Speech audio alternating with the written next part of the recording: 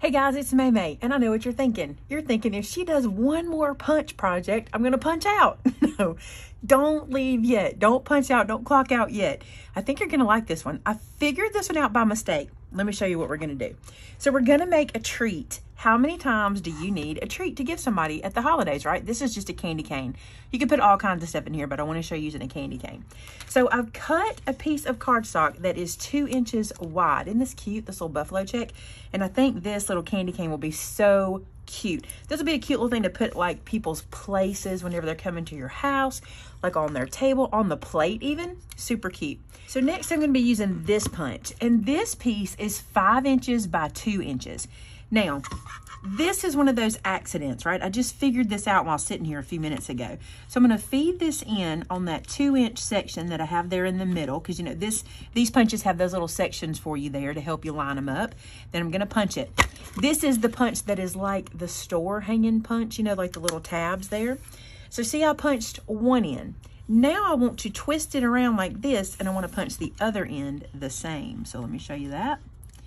So I'm gonna feed that in there like so and punch that in. And look what we get. We get this piece that looks like this, okay? Simple, no big deal, that makes sense. But watch this. If we take this piece, okay, and where this bottom line is, if we fold this toward ourselves, does anybody remember tortoise? If we fold this tortoise, not like a turtle, tortoise, yeah. If you remember, say tortoise in the comments below. And then we're gonna fold this one down in tortoise. So just forward like this, okay? Then watch, when you hold this piece here on your work surface, well, let's fold this back a little bit like this. Let's go ahead and do that to get them started. You put this piece down on your work surface, and then you just kind of push forward. Watch what will happen. You see how it kind of just folds for you automatically? And we're gonna fold this up to just about that top section there. And then look, we get this hole right here, right? Let me do it again. So I've got this piece like this. I'm gonna put it on my work surface, and I'm gonna push from the back side to make the little fold happen. You don't have to do any fancy scoring or anything. And look, we get this little piece, right? Do you know where I'm going? Take this guy. This is so, I love these simple, easy projects, because when it's Christmas time, we ain't got time to be spending 3 hours on a project. Now what I'm gonna do, I'm gonna add glue to the flat part at the top and at the bottom, okay? Then I'm gonna place this on my little 2-inch by 6-inch piece. Did I tell you this piece was 6 inches? I think I told you it was 2 by 6. And I put that, I'm gonna do it this way because I need a little more space at the top than I do at the bottom. So I'm gonna put that like that, and then look what it'll do. It will hold my candy cane or whatever treat I want to put inside of it. I can put pens or pencils. I can put candy bars if they'll fit. I put it a little high. I should have brought it down a little bit, but look, I can always do this. Isn't that cute? Like, it's a simple, it looks like we had a holder or a die to make that happen. Let's do some more things. Let's make it super cute. All right, why don't we do the edges? Let's fancy that up a little bit. Let's use, how about the scallop punch? This is the stub and scallop. What if we just see what this looks like? It might be cute. Kind of mimics our little piece there in the middle. So we could do it just at the top if we wanted to. We could poke a hole, put a string, and let this hang on a Christmas tree, right? Or we could do it at the bottom as well and have it as the little lay around piece, like on somebody's placemat, or, you know, like almost like a name holder, like, what do they call those? Place card holder, like that. But let's decorate this little area. I think that'll be cute. So keeping with simplicity, I'm just taking a piece of scrap white and my 1 3/4 inch punch, and I'm gonna punch this out. Can you see how you could totally do this on like your cutting machine? You could totally do this with your Joy or anything else. You're just using shapes. Now I'm gonna take this red and white polka dot scrap.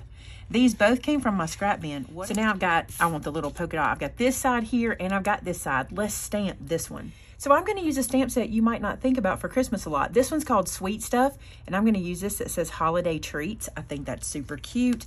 It's great. That stamp set's great if you're making candy treats for anybody, for classrooms, for your tablescapes, whatever. I'm gonna use Holiday Treats, just like so. I'm gonna stamp that in the middle of our little circle here. Oh, and notice I used green for the ink. I thought it'd be cool to add another color. So I'm just gonna add in another color there. And now I'm gonna take my little black pen, and you know what I gotta do? I'm gonna dot and dash all the way around, dot and dash. Here's a tip for dotting and dashing, okay? I've done that section there. Turn your page. Don't try to keep your page where you started. A lot of times we think we should be able to do that, but we need to have this where our hand can follow the curve. So when I feel like I'm having to force it, I'm going to turn it and then go back to following that curve. It's just easier when we do this just like this. All right, let's turn it. I'm going to keep going all the way around. Super cute. That just adds a little something. I just think it makes it look really cute. Let's pop this up. So you guys recently said you like to see our mistakes, and you have no idea how many mistakes I've just made trying to film this part, but see how cute my little treat thingy is right here? Well, earlier I was filming. I totally would have normally cut this out, but I want you to see. I flipped it over too soon. I didn't let my ink dry, and look, now I got this smeary one, and it makes me sad. So I wanted to tell you guys, slow down. Take your time. I'm always saying, this is great. We can hurry. We can use this, blah, blah, but slow down. Let's be a little slower than I'm being today. All right, so I'm going to flip this over. I'm going to check and make sure it's dry. That little gel pen can sometimes take a second to dry. This feels good. All right, I'm going to add some foam squares to the back. Just a few. Think about this about your foam squares. If you're giving this like as a treat at the dinner table or something, there's a good chance people aren't taking these home with them. So don't waste too much of your supplies on it. I know that sounds terrible, but you know what I'm saying. Don't waste too much on there. All right, let's put our little guy down here and look how that works. I love punches. I just love them. I cannot get enough. They're so easy to use. Now this guy's gonna go right here. I'm just gonna glue it directly down. And I think I'm gonna add a little bit of twine just for cutesy on here. And I might even just tie it onto the candy cane. I don't know. I may tie it onto the box. I think it'll be cute. So there's this. You could also make a little tag and hang that, maybe hang that off of the candy cane or something. That'd be super cute. Let's get some twine. So I got a little red twine here. I think I'm gonna try feeding it under here. Let's see what we get. Let's see how much we have to fight it. Not at all. Feed this under here, pull this out and tie a bow at the top here. So while I'm doing this, I wanna ask you guys a question. Recently I had this idea. I was working with a customer in the store and I did not realize it, but they were left-handed. And so I'd been showing them how to stamp and everything like I do. And then I handed them the Misty to try it out, and she had to reset it to be left-handed. And I was like, you know what? It might be fun for me to challenge myself to do a video left-handed instead of how I usually do videos and see how different it is.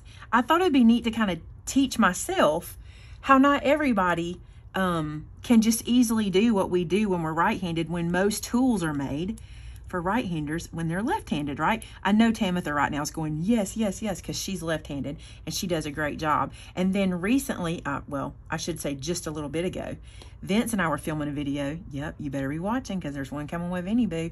But Vince and I were filming a video and he's left-handed. And it made me think of it again. I thought, I need to try that. So if y'all would like to see me challenge myself to make a project using left-hand dominant, meaning all my tools in my left hand, you know, using them like you guys would if you're left-handed, let me know in the comments. If you do, just say, yes, please do the left-handed video, and we'll just see what happens. I think it would be fun and funny at the same time, and I would like to challenge myself and see how hard that is. You know, my mom is left-handed too, so it would kind of be appropriate. Check it out, a super easy treat using a few punches. And if you turn this over, you have all of this real estate to write a little note to somebody if you want to. You could add another little panel back here, maybe put scripture, or maybe put a little Christmas poem. You could put anything back here, maybe photos from an event. I don't know, whatever you might want to do would be super cute. And I would move yours down a little bit further than I did. I didn't really pay attention to that. I got a little close, but look how cute that is. I think it's adorable. And how many times you need a quick treat? It's a great one.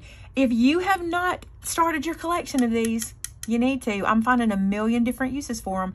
They are well worth collecting and having in your stash.